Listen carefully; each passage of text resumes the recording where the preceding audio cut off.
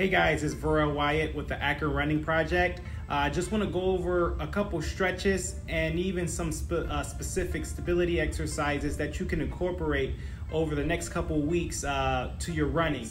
So what I'm going to go through today is some deep stretches that can help with the low back, the glutes, the hamstrings, the quads, down into the calf muscles and even into the feet muscles as well, or your foot muscles. So this series that we're going to go through, you're going to hold each pose for about 3 to 5 seconds, and you can repeat it from 1 to 3 times. Don't push the stretch where it feels like it's painful. You want it to feel like it's a deep tension stretch.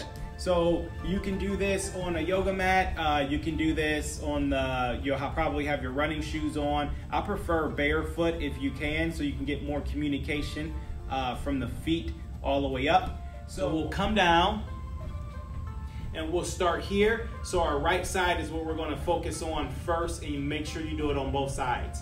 So both of our hands will come on an instep, meaning we're inside our right leg. I don't want your leg out. You want to try to keep your feet nice and even, and you're going to lift the back leg up into a low lunge. So from this position, you're going to hold this for about 5 seconds, 3 to 5 seconds, and then you're going to lift this guy up.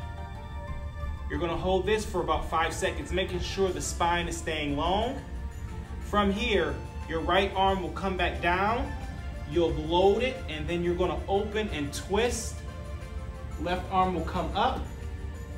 Don't feel like you need to twist all the way open. Only go to where you feel some tension in the stretch, not through pain. The left hand will come back down. You'll plant through this left side. The right arm will come up for this twist. And once again, holding it for 3 to 5 seconds. The back leg is staying nice and straight. And you're coming back down here. From this position, your left knee will come back down to the mat. The toes will uncurl, and then you'll come up in this position. So you'll find your support. The knee is right over that second and third toe. It's not out, it's not in. So from this position, we're going to stay, your spine is nice and tall, and you're just gonna lean forward just a little bit. You'll feel the stretch in the front of your left quad and into your thighs, so your deep hip flexors, they're getting a nice little pull. You can add a little squeeze to the left bottom muscle. That'll help get a better stretch.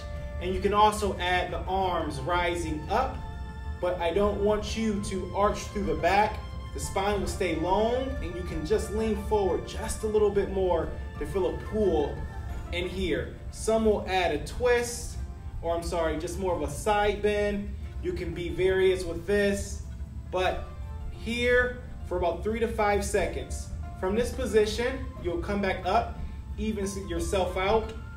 The right leg will kind of scoot up just a little bit, keep the bend, and we're gonna bring our hands down, and toes will come up, and you can either pull, or you can just feel the back side, so your hamstrings down into your calves.